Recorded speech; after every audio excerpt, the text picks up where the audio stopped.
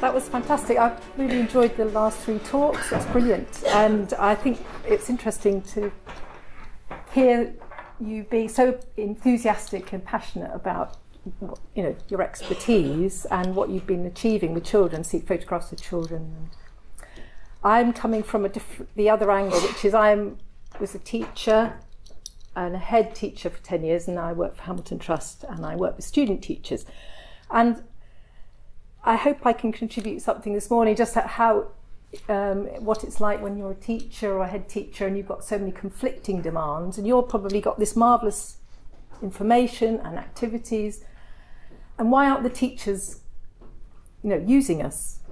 So I'm sort of coming from that angle, what the problems are and how you can perhaps get their attention and get them working with you so that they can really benefit. Because Kirsty said something very interesting. She said, teachers don't really know much about this, I don't think, this new curriculum, the new, you know, the prehistoric.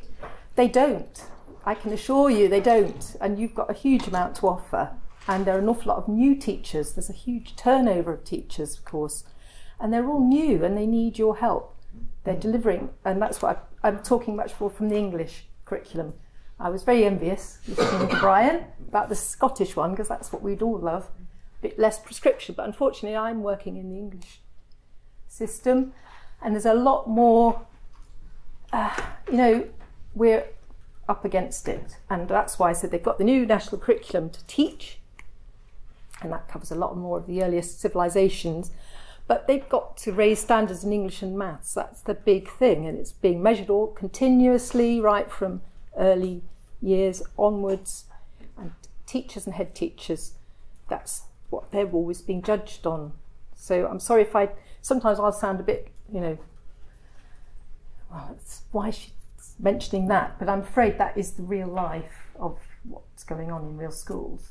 They're raising standards in English and maths is really top. So if I keep going on about that, that is why. How you're going to get the attention of schools, that's what I'm really coming from. So this is the school I was head of for 10 years, West Oxford Primary, and we really believed in rich tasks, and so I'm going to come back to that, but that's about not just tasks that just you do something and then it goes, but lovely rich tasks that Kirsty was talking about, you know, that working with bones and then getting them to create their own skeletons, and those, you know, you're talking about that wonderful, you know, around the stones and seeing the sunrise or sunset wasn't it? But that is the sort of thing that is a rich task, isn't it? It's something you really remember when you look back at school. It's not the one-off lesson. It's when you really came together as a group. So I'm very passionate about that it's rich learning. And the Classics Club, again, they were doing rich tasks, weren't they? So that's what I think, that's what we need to have in schools. So when I was a teacher, what I wanted was, you know, people to come and give talks, workshops, or to get me into a visit to really stimulate interest in a new topic.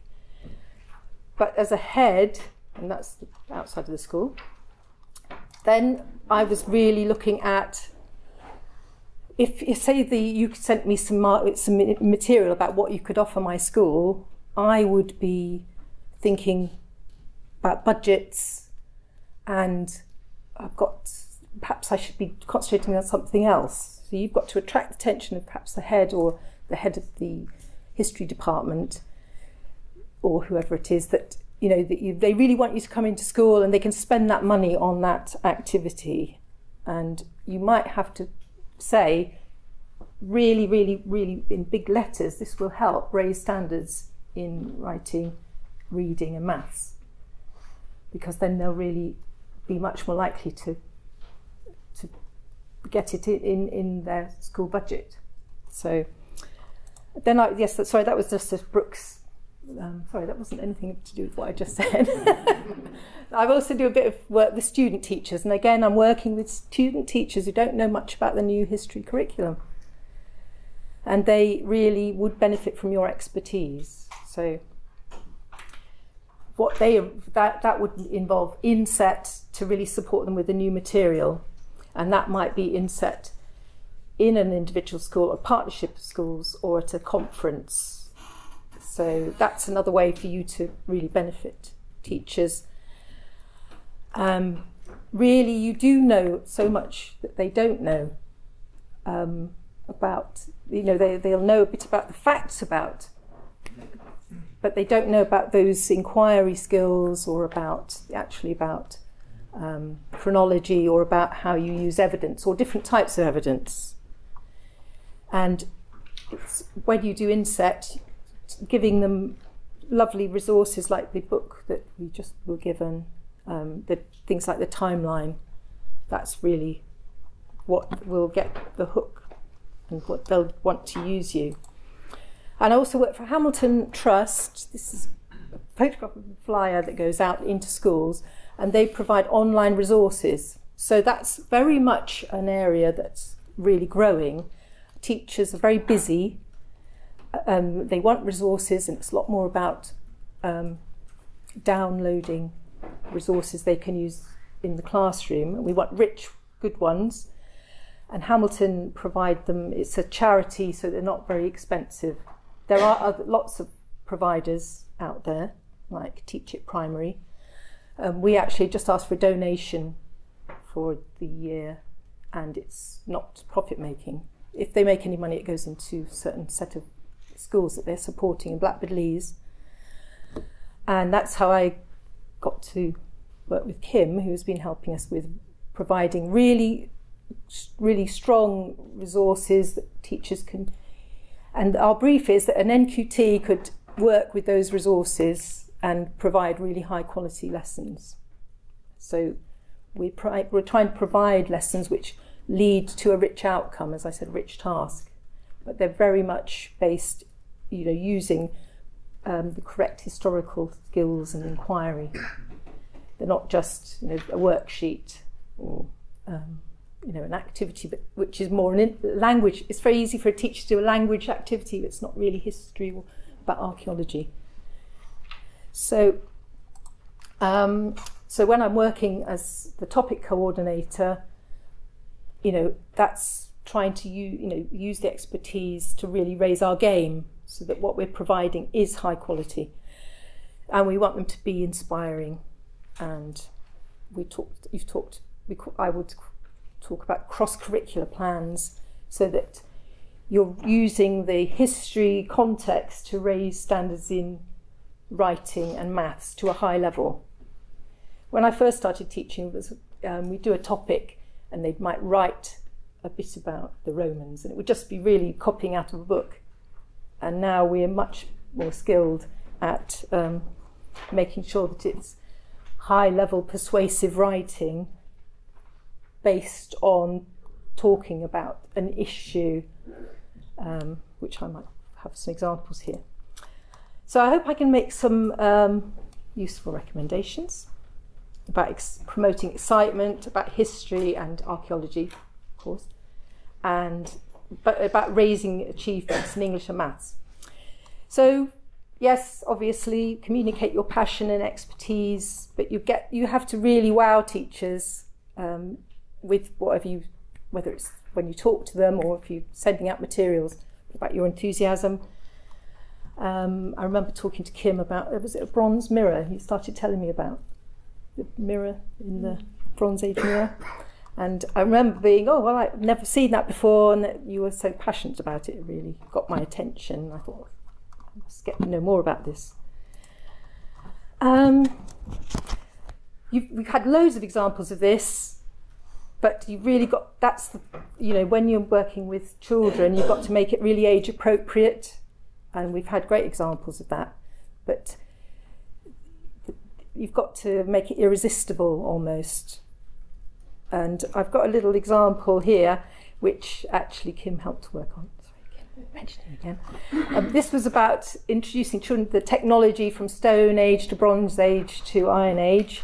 And they made a little box, and then over the course of 3 sessions, so they get all the background about Stone Age technology, they made a tool out of sugar paste that they had to grind, a bit like a stone technology.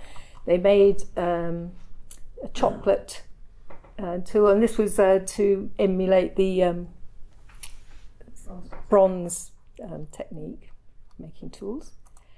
And then they made a pastry iron axe, as if it was an Iron Age axe. And so they ended up with 3 tools that were all edible, and they had a little picnic at the end and talked about the development of the technologies, which was sort of, I would talk about memorable outcomes, but behind that was a lot of, expert knowledge about that technology. This is probably obvious, but I think they are struggling with the new topics, and if you can bring your archaeological expertise to bear on the actual specific new topics. So the Shang dynasty is very new, and the new content about Benin, and we're just developing about the other ones, but they're the Maya. That's a new one as well, and you can bring your expertise as archaeologists, because you can look into those topics and bring those skills to look at the new content, and then teachers they'll be looking out for that sort of new support. This is also the Islamic civilization of 900 is a new topic, and we had to use somebody to keep a look at those resources. So that was quite a tricky topic, and make sure that we hadn't made some glaring errors, which we had. So this is the sort of thing that you can also contribute to these perhaps online providers who need experts out there to keep an eye on the actual accuracy of the content. So I think this is just saying that if you're going to try and get them to engage with archaeology, telling them that these are exciting contexts and they'll really raise children's game in maths and writing, really make that obvious, that there's going to be an investigation, they'll improve their maths, or that this will be a really immersive experience where they become tribes, and then they can do some writing at the end of it about that. It could be creative writing or not. So this was a debate. This is about the. This has just been written. This is the new content. I've forgotten the actual title of the topic now. That's right. So this is all about the new topic about the Benin, and children are given speech bubbles about the different viewpoints of whether we should keep the artifacts that we've got in this country or let them have them back, and then the children have to find somebody with a different viewpoint, debate with them, and then go off and write a bit of high quality writing, a poster or a persuasive letter or a blog about their final opinion. And this was a really good work on ziggurats, and they had to make their own models, and so it's obviously using 3D maths. And there's a very good example in Stone Age to Iron Age. I know it was the dinosaurs topic, where they were looking at footprints, fossilised footprints, and how you could work out the mathematics of who actually made the footprint. So that's another way of getting teachers to see that they could really do some high quality maths based from the topic, and it could be quite challenging for some of their more able pupils. That's another thing that's very good for teachers. They have to really address the point they have more able pupils. I think providing resource packs that can be used again and again is another way to get teachers to really think, well, I'll get that person in because I'll have something at the end of it, which, like the timeline that you showed, something that they can use next time they do the topic. So producing really good resources, making everything, I said that before, but about also using IT, and you mentioned about Minecraft, but making sure that it's really memorable, and for younger ones, lots more dressing up and puppets, and older ones, outdoor learning and lots of role play, just to make sure it's at the right level. Practically, if you're trying to get hold of school, get their attention, remember that head teacher and teachers, they don't spend much time at their desks answering emails, so they might take a lot longer. Also think about the fact that they're planning a long time in advance. So they might be doing some history topics in the September term, so you might need to contact them 6 months ahead, because they'll know that topic's coming up. If you're offering support, because sometimes it's just if you're there too late, they've already got everything planned for that time. Budgets, you either get their budgets in April and it very quickly gets spent, so it's good to get them at the early time of the year, and really maximise the value that you can bring. So if you're offering in workshops in classrooms, offer it across lots of classes, or over a half-day offer, or across a partnership, or because they're all struggling with money at the moment. So you've got a huge amount to offer teachers. I really do believe that, and I hope I've said some useful ideas. And thank you very much.